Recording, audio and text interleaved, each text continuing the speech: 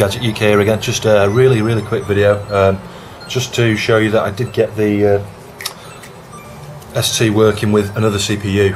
I got this is the one that I've just taken out there. It's 8 MHz, 68,000. I got what I needed to order was 68,000 P12, which is a 12 MHz chip.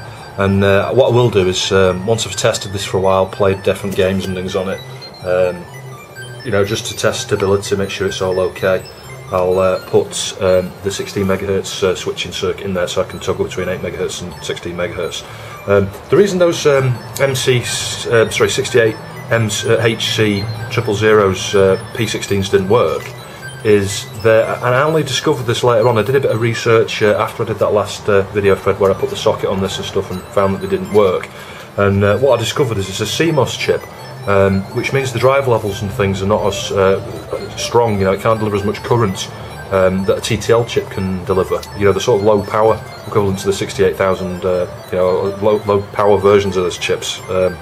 There's a whole range of different clock speeds and things you can get, but that was the key, that the CMOS. Now I don't know whether increasing the voltage on this from just above 5 volts might have helped. It may well have done, I don't know, because I know some people have got this working. It could just be that my voltage level's bang on 5 or just under 5, 4.95 or something.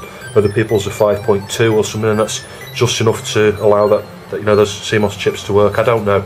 What I do know is I posted on the Atari forum, and I think it's Exxon, nice guy on there, Chris, managed to provide a bit of information. Straight away he was along the opinion, it's because it's CMOS, you won't get them working because you know, you can't drive the various lines and things, address lines and whatever else is connected to it because of the lack of current, you know, lack of power, I guess. So yeah, it seems like those 68 HC 000's are a bit of a lost cause on the ST.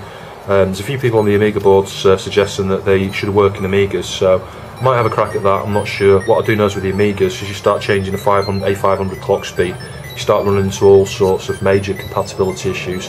Whereas with the ST, you know, jumping up to 16 MHz, a lot of the software out there is already written in such a way to support it, and you know, you're just increasing the CPU. You're not, you know, affecting any of the other clocks on there. So it should all be all right. Anyway, thanks for watching. Hope to see you soon. Cheers, bye.